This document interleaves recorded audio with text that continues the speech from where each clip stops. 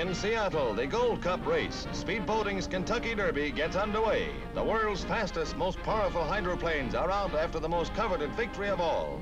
Entered against Slo-mo-shun IV, defending champion, are Slo-mo-shun IV, holding a new speed mark of 178.49 miles per hour, and 4 other top-ranking hydros, including Such Crust and the gigantic Miss Pepsi.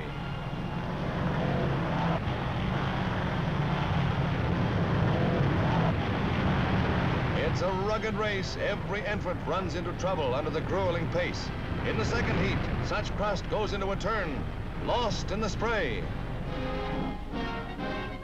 She catches fire. Disaster on the water, but the race continues as the doomed hydroplane is pulled in. Her hull is burned beyond repair. Pilot Wild Bill Cantrell is hospitalized with severe burns as the other competitors run into more trouble. Slo-mo-shun IV is the only one to stand the pace, and the rugged veteran romps home alone.